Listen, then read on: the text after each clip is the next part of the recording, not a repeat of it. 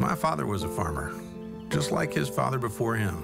We've always been good stewards of the land. For us, farming is a way of life.